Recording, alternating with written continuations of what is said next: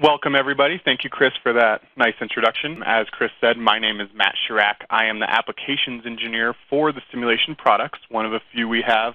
I am located in the Denver, Colorado office, so I'd like to thank you all for attending today.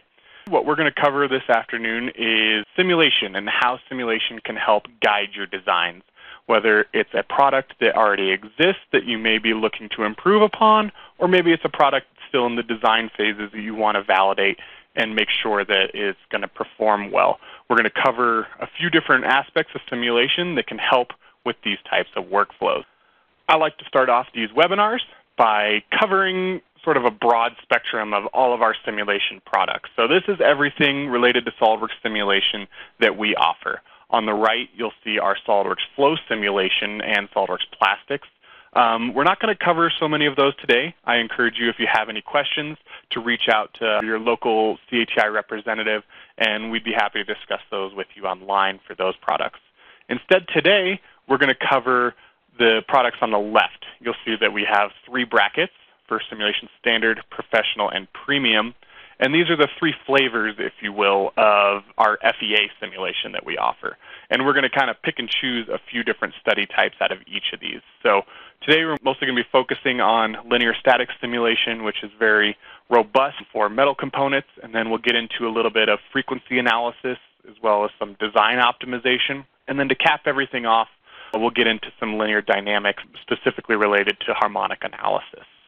So that being said, let's get introduced to the case study that we're going to deal with today. So simulation is the key tool for design validation, as I say over and over again. And in this particular case, we're going to look at this lawnmower platform. You can see on the left, we have a gentleman that's standing on this platform riding lawnmower. So we need to make sure that this platform meets a few different criteria. Whenever you have a sort of human interface part like this, whether it be something somebody stands on or a handle that somebody holds or any sort of thing that touches the human body, you want to make sure that first and foremost this product is safe, right? We don't want anyone getting hurt by our designs. Secondly, and getting more and more important as time and technology progresses, we want to make sure this product is comfortable, right? If somebody like this gentleman is going to be riding this for hours at a time, we want to make sure that it's not going to cause excessive fatigue or maybe excessive vibrations, things like that. So we're going to leverage simulation to sort of take those types of things into account. The way we're going to do this is with 3 simple steps. So first and foremost, we want to make sure it's safe to stand on. The way we're going to quantify that is with a factor of safety. And we kind of chose a factor of safety of 2.5 in this case, which is fairly standard. Next, we're going to look at, can it withstand the vibrations? Whenever you have something that's bolted or connected somehow to an assembly that has an internal combustion motor, there's going to be some inherent vibrations in that. Most motors vibrate between about 25 and 60 hertz, depending on throttle and maybe how fast, how many RPMs the motor is going. So we want to make sure that any designs for this particular platform are out of that range, meaning make sure that they have a resonant frequency that doesn't fall between 25 and 60. Lastly, we're going to put some criteria on how comfortable the rider is going to be. We're going to quantify that at the end. So first and foremost, we want to see, is this product safe to stand on as is? So that being said, I'm going to hop into SOLIDWORKS here. And here you can see the product existing in SOLIDWORKS. We have just a simple sheet metal part with 4 brackets on the back of it. Okay. And we want to make sure that this product is safe to stand on. We want to check for that factor of safety of 2.5. So first things first, I'm going to put this back in its initial orientation here, and you'll see why I did that in just a minute. So anything that exists in SOLIDWORKS can be easily translated into simulation. There's a lot of simulation packages out there that require you to export from your CAD program, import into simulation, set everything up, analyze it. If, heaven forbid, you need to change something in your design, you then have to repeat that process over and over and over again.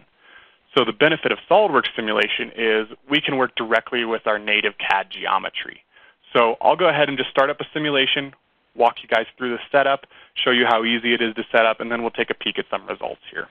So first things first, we are in our simulation tab. All we have to do is click Define New Study here. We're going to start off with linear statics. So we'll start a static analysis. And just like that, I'm in simulation. You can see I have my simulation command manager up here. I have a simulation study tree right here that's very similar to your CAD tree. And also, this is just a split window here. I can go back into any of my parts if I wanted to, and I could change the gauge of my sheet metal right from here. I could change my miter flanges. I can change all sorts of stuff, and it won't affect my simulation because everything is linked to the parametrics of our model. So in order to set up a simulation, the first thing we have to do is tell the program, what is this made out of? That's going to be the main factor in the structural rigidity. So we'll just go ahead and apply the basic alloy steel. It's just the general steel that comes with some simulation, sort of the default here. But as you can see, there's a large list of other steels that's included. All these other folders have large lists of materials that are also included with the simulation package as well. But we're just going to stick with the default for now. Okay. So now that we've told the program what this thing is made out of and how rigid it is to resist loading, we now have to tell it how this product is kind of put together. So on the back, you can see our 4 mounting brackets here. We need to tell the program how those interface with the actual stand itself. So by default, everything that is touching in simulation is just treated as globally bonded, meaning that those tabs are bonded to the platform as if they were welded, which is going to be what they are in the end anyway. So that is perfectly fine as is for the default. Next thing we have to do is tell the program how this product interacts with the world around it. So it's going to be bolted to the actual lawnmower itself. So we're going to use some fixed hinge fixtures here that do a decent job at approximating bolt connections. We do have virtual bolt connectors in simulation, but for this type of analysis, these will do just fine. All right. So now that we have those 4 fixed hinges defined, go ahead and accept that. Last thing we have to do is tell this program how the part is going to be loaded. So I'm going to go ahead and just apply a distributed mass. You can see here that I have 2 split faces that roughly approximate the shape and size of a human foot. So I'm going to apply our mass of about 200 pounds to that face, those faces, I should say. And now that that's on there, the next thing we have to define is gravity. Mass doesn't apply any sort of force without gravity around. So we're going to apply gravity, make sure that that's going in the appropriate direction. It is. Go ahead and accept that. And then we're basically ready to run the simulation. First thing we have to do before we run it is just to create the mesh. I'll just go ahead and create a standard mesh so you guys can see how that looks. We're not going to run too many of these simulations live just for time constraints, and nobody wants to sit around on a webinar and watch progress bars. So I just wanted to show you how quick the meshing can be on a simple assembly like this. And from here, all I would have to do is click Run this study. Instead, I'm going to switch to our previously defined study here that already has results with it. So we're going to switch to the stress plot. All right. So this is just the basic stress plot of our model. We can get nice contours that show the areas of our model that are under the highest amounts of stress. In this case, it's the bolted connections at the back, as we would expect. The magnitude of this von Mises stress is about 196 megapascals. That may sound like a lot, but compared to the yield strength of the material, it's very little, actually. The yield strength, as you can see down here, is 620 megapascals, so we're not even close there. And what that means for us from a design standpoint and a safety standpoint is that this product is nowhere near failing structurally. The material is nowhere near getting close to its material failure. So structurally, this thing is sound. It's not going to fail on anybody with the given load. One thing that's often overlooked in FEA is the displacement. Sure, something might not fail, but it could have some displacements that might not be very desirable for the final product. In this particular case, let's say we have this particular end displacing too far down that the person wants to fall off the back. That would be a bad thing. So let's go ahead and animate this and see how the displacement progresses through the simulation. So just like you would expect with that kind of load, it bows in the middle a little bit and down at this back edge here. Now it looks like it's moving a lot. By default, SOLIDWORKS exaggerates their displacement plots. This particular plot is exaggerated by a factor of 100. If you look at our legend over here, the actual displacement is a little bit less than 3/4 of a millimeter. But it's good to have these exaggerated plots so you know how things are moving. It's a decent sanity check to make sure that you've set up all your boundary conditions and fixtures appropriately that is deforming how you would expect. So with less than 3/4 of a millimeter of displacement, I'd say we're in pretty good shape for the displacement aspect of this structure.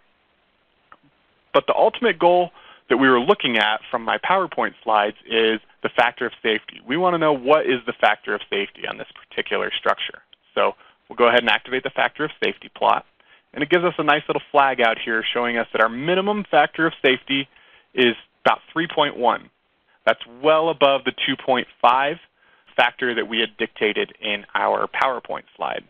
So in some cases, you might say, this is perfect. We're well above our factor of safety, moving on to the next biggest and best thing.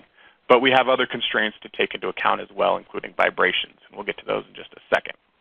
So I'm going to just jump back into my slide deck here, and we'll take a look at sort of a summary of what we did. So our first task, is it safe to stand on? Absolutely. Our minimum factor of safety that we had dictated was 2.5. We're sitting pretty here at a 3.1 factor of safety, so we can say that this product is indeed safe. That's great. We were able to do this using linear static analysis, which is included in SOLIDWORKS CAD Premium and also SOLIDWORKS Simulation Standard. There's a lot of bleed over between those two, but linear static analysis is perfect for simple metal assemblies like this, and we can assume that those results are good to go for safety. Next thing we have to consider is, can it withstand the vibrations?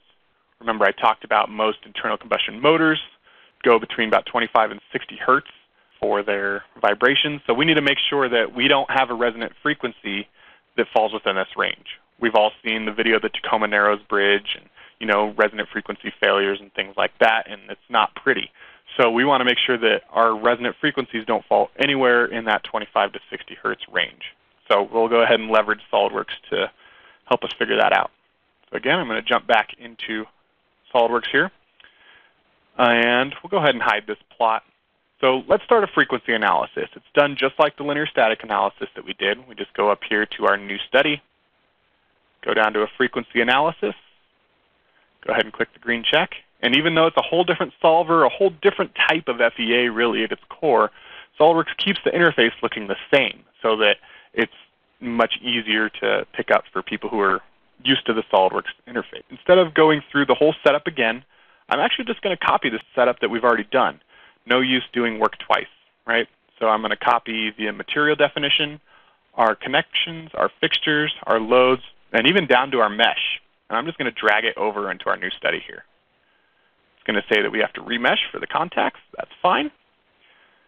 So now that we have all of our setup copied over, again, working and doing the same work twice is something that SOLIDWORKS desperately tries to avoid to try to make you guys faster. All we have to do for this frequency analysis is now to tell it how many frequencies we want.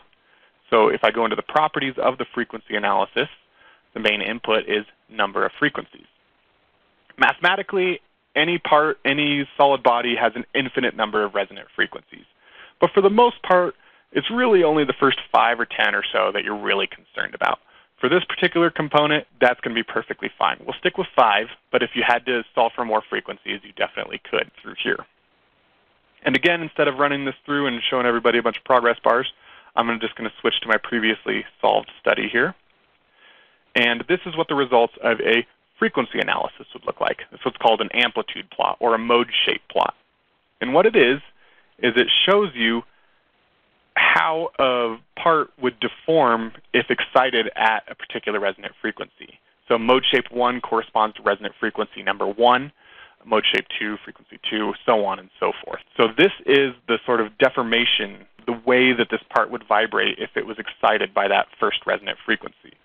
And it might be hard to see through the WebEx, but up here you can see that that first resonant frequency value is 55. Unfortunately, that lies right in the range of what we were trying to avoid. Remember, we were trying to avoid anything in the 25 to 60 range.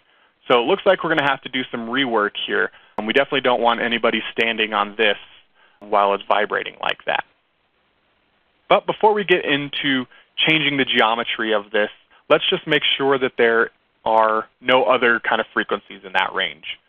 So I can go in here and list all of the resonant frequencies that I solved for. So number one, you can see right here, is that 55 resonant frequency. So we have to make sure that we do something to change that. The next one isn't until almost 100, and then there's a couple more in the hundreds range, and we get up to 200. Typically with frequencies, they'll start to climb very, very, very quickly. So there's really only one in the range that we're concerned about that we have to worry about. So how do we go about changing that then? There's two ways to change your resonant frequency. One is to add more mass to the assembly. So a couple things I could do, maybe I could thicken up the sheet metal, maybe I could take a few holes out of it to add more mass, some things like that. Another thing that you can do to alter your resonant frequencies is to change how stiff the structure is. And that's the way that we're going to use here. So I'm just going to go ahead and do like a back view on this. So what we're going to do instead is we're going to move these brackets apart slowly. So because everything is parametric and simulation will maintain its link to the CAD data, I can just go into the mates folder here. I can choose this distance mate. You can see the highlight right here.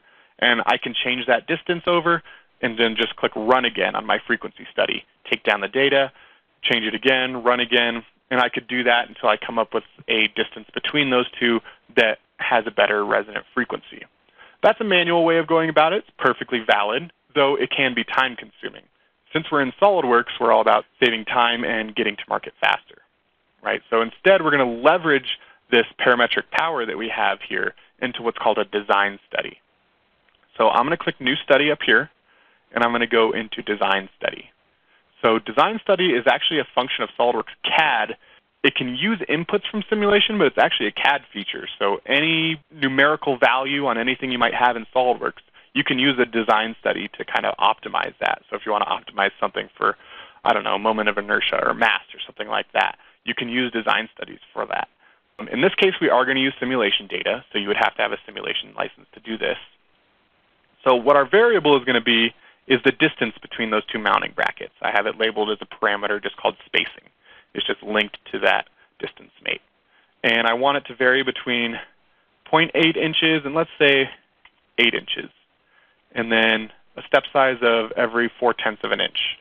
So you can see here that it's going to build 19 total scenarios to analyze for me. Doing 19 scenarios by hand, by just changing that manually and taking down the data, would be incredibly time consuming. But through this interface, we're going to be optimizing it. You have to give some constraints to that design space, though. And constraints often fall into like what we had in the PowerPoint, the design criteria, right? Our main constraint, the main reason we're in here, is because of our frequency. We want our first resonant frequency to be greater than 60 hertz.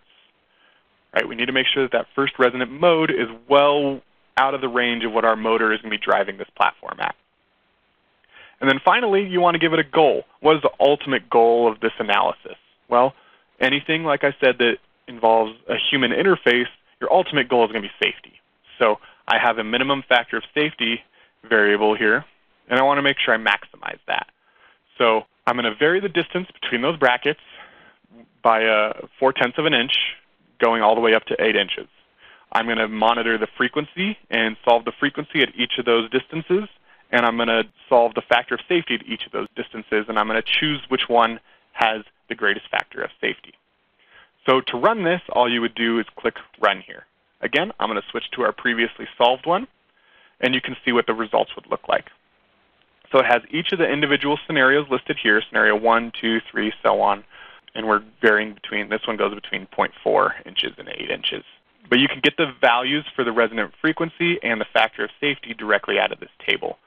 So up till about 1.6 inches, we're still in that 25 to 60 hertz range, as you can see by these red highlights here. It means that they failed our criteria that we set up.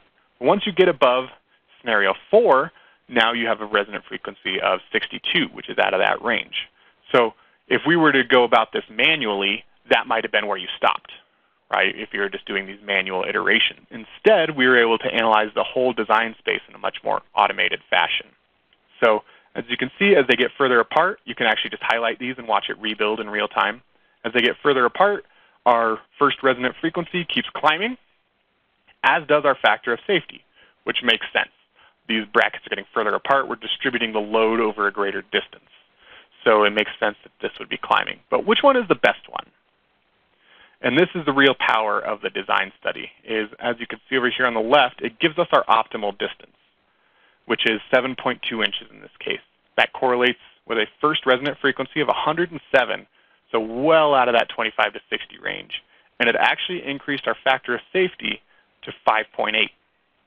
Now you might think, that's easy, you should have had those far apart anyway, but this actually isn't the farthest distance that I analyzed for these two brackets here.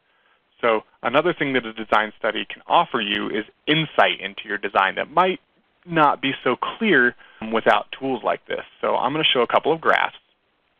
This first graph is basically parametric distance. You can see the set 1 just coordinates with scenario 1 here and 2 and so on.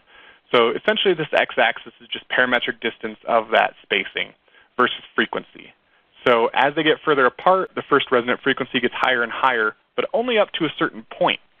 Up to set 18, which happens to be our optimal, we get that resonant frequency of about 107. And then it actually starts to drop off a little bit after that. So let's look at one more. This one is a little bit more interesting, and something that might not be so obvious just from looking at it is, again, we have parametric distance on the x-axis, and then we have factor of safety on the y-axis. So we have this kind of curve, almost exponential increase in factor of safety up to, again, set 18, which happened to be our optimal. But beyond that, the factor of safety actually starts to go down. And this is something that, again, might not have been so obvious had we just done this manually. So what that means is as this gets further and further down, then we're actually starting to get some high stresses probably in the middle of this plate right here, where it starts kind of caving in the middle, and it actually gets much higher stresses. So this type of design insight is very powerful and is something that SOLIDWORKS design studies will offer you. Even without simulation, you can still do studies like this on just parametric CAD stuff. All right, so let's kind of sum this up. So we looked at, can it withstand the vibrations? Well, unfortunately not really. Our first design fell in the range that we did not want it in. It was about 55 hertz, and we wanted it to be at least over 60. But by using the power of parametrics inside of SOLIDWORKS, leveraged with the SOLIDWORKS simulation program, we were able to optimize it not only for a much higher first resonant frequency, but also for a much higher factor of safety at the same time. So we kind of killed two birds with one stone there. So last thing that we're going to do is we're going to look at how comfortable will this rider be.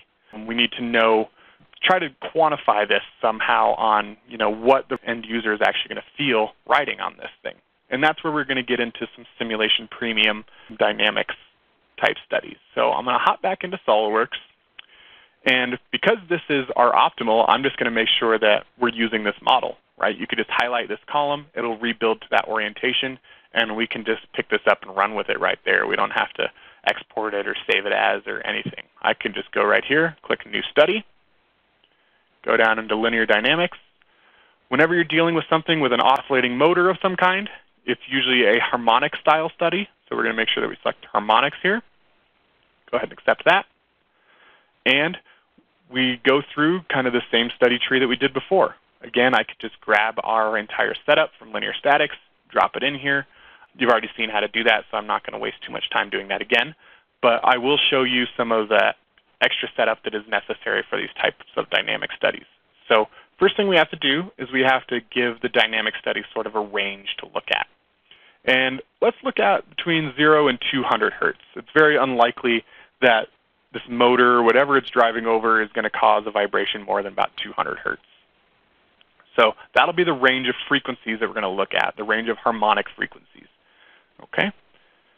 Next thing we have to do is apply what's called a base excitation. In order to do that, I just need a fixture in here, so we're just going to add one of the bolted fixtures in just so I can show you how to set up a base excitation. So a uniform base excitation is usually something that you would add to a model if it's mounted to something, and the object that it's mounted to is going to cause some sort of movement or excitation in the model. So in this case, let's say that we know that the bars that come off of the lawnmower are going to provide a maximum displacement of about 1/4 of an inch. Let's say we ran FEA on the rest of the lawnmower, or maybe we know this from experimental data. Either way, we know that the excitation that's going to be given to this part through its fixtures is going to be about 1/4 of an inch. We're going to analyze that excitation over a frequency range of 0 to 200 hertz. So that excitation of a displacement coupled with a frequency is going to excite some resonant modes, and we're going to be able to see how violent this thing will become, how much it will vibrate, and how uncomfortable it will become. The last thing you need to define for a linear dynamic study is a damping. So whenever you have vibrations, especially like structural vibrations, we need to add in some sort of damping coefficient to damp those vibrations out. Because in real life, we would have localized material damping, or even the air can steal energy from assemblies, that kind of thing. So we added damping in here. And then the only other thing would be all the basic setup that we did before, and you would run the analysis. Again, I'm going to switch to my previously defined study here, and we're going to take a look at the results. The results are going to be very similar to the linear static analysis for the most part, except for the fact that when I animate this, I'm not animating sort of a steady state. I'm animating a excitation of this model over a range of frequencies. So I'm going to click animate here, and you can see up at the top the frequency that it's at when this thing starts moving. So the first almost 100 hertz of this frequency range does not really see anything happen to this model. It's not until we get close to that first resonant mode that we start getting this strange bowing behavior happening due to excitation of that first resonant frequency here. So this sort of data can be very, very useful for us to understand what's going to happen at higher frequency ranges. We can also take advantage of sensors. Sensors are another SOLIDWORKS CAD tool that we can leverage in simulation to give us better design insight. So I have an acceleration sensor set up here, and this sensor is set up to give me the maximum acceleration at any node throughout the range of frequencies. So as you can see, between 25 and 60 hertz, our acceleration in terms of Gs is very, very minimal. That means that if there is any vibration in there, it's going to be a very, very small amount. But you can see as it gets up closer into the hundreds and 150s that acceleration becomes very, very violent. And that the higher that value is, the more an end user could feel it. So let's take a look at some more localized plots here. So I have two resultant plots that are basically just taken from a node on each of the sides where the person's foot would be. And this plot in particular, again, it's 0 to 200 hertz. This is plotting resultant displacement. So this type of displacement is happening due to the base excitation at certain frequency levels. So between our 25 and 60 hertz, we're hardly feeling any displacement at all. So the user, this is going to be what the user would really feel, is things moving at this magnitude of displacement with an acceleration relative to that other plot that I had showed. So they're hardly feeling any displacement at all, less than 1/10 of an inch, so we're in really good shape there. Also, we can do a localized acceleration plot as well, and the plot's very similar. Again, between 25 and 60 hertz, it's very minimal, right, with a maximum happening at this 107 hertz range where we're exciting that first resonant mode. You probably don't want to be on this thing if that resonant mode is excited. This would be the most violent area. So based on that displacement and this acceleration, we can say that the user is going to be as comfortable as possible on this particular stand. Those amounts of displacement and vibration are going to be easily damped out by rubber and boots. Maybe the bolted connections that go into this stand would absorb some of that energy as well. So it's going to be very, very minimal impact on our end user. So how comfortable will the rider be? Well, we were able to get actual displacement and acceleration data at local points using our linear dynamics that's included in Simulation Premium. So we could take that data and go and to like a shaker table or some sort of testing station, validate that. But from a design standpoint, it looks to be good to go for the end user. So to kind of wrap everything up, we looked at 3 basic types of criteria for our design. We started off, is it safe to stand on? Yeah, initially we had a factor of safety of 3.1, which was much higher than our 2.5 criteria. So we did that with just basic SOLIDWORKS CAD Premium and or SOLIDWORKS Simulation Standard. That was very quick, easy structural analysis. Then we went into Simulation Professional with a frequency analysis and asked ourselves, can it withstand our vibrations from our motor? Well, no, we discovered a bit of a problem, right? Our first resonant frequency was within the range of the motor driving frequency. So we had to make some design changes, but we were able to leverage a design study to help us optimize not only that resonant frequency, but it also optimized our factor of safety at the same time. So a little bit of a win-win there.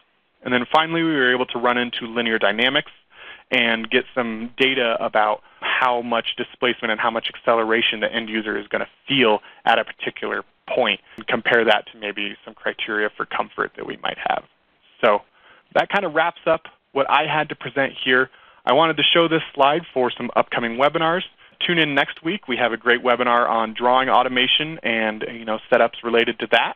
It was presented at SOLIDWORKS World. It's a great presentation. I highly recommend it.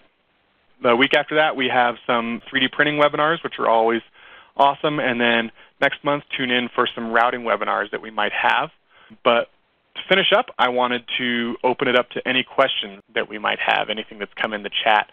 Feel free to chat now if you have any questions related to what I showed. Okay, looks like I got one question. It's a two-part question. So first part is, how do you determine your frequency range? I'm assuming you're asking about the range requirements that we had, that 25 to 60 hertz. All I did for that was I took RPMs and converted them into hertz, really. So 25 to 60 RPMs correlates to about 1,000 to 3,000 RPMs on a motor. So that's kind of how I came up with that range. And it would vary a little bit, but in general, that's how I did that. And then the second question there is, how do you determine the dampening values? That's a question that is very embedded in linear dynamics and modal analysis as a whole. There's a lot of literature out there that goes into how to determine damping values and things like that. Traditionally, what most people recommend is you find a study that was done, an experimental study that was done on a structure, maybe similar to yours, and they can actually calculate experimentally the damping values. So you would use values like that. Or, default kind of 0.2 is a typical default, but the best thing to do is use damping values that were defined experimentally based on similar structures. All right, the question is the mass 200 pounds important to the dynamic analysis? Yes, it is. Dynamic analysis is based on what's called the modal analysis theory. And essentially what that boils down to is if you have any sort of forces applied to your structure, that is actually going to change the stiffness of the structure. So if you think of like a pop can, if you're not putting any force down on the top of it, when you press the side in, really nothing happens. But if you put a lot of compressive force on the top of a pop can and you tap the side, it's much more likely to collapse. That's due to the fact that we're lowering the stiffness of the structure to a point where it is more prone to failure. So yes, the 200 pounds mass is something that is very important to the dynamic analysis. So another question from Dan was the necessary to use 200 pounds distributed mass as opposed to a 200-pound force. Actually, it was applied as a 200-pound force, and I can show that here. So in the dynamic analysis, it was actually applied as a 200-pound force going down. Because of the nature of the dynamic analysis, it was just easier to apply it as a pound force as opposed to a mass with gravity applied. Excellent question.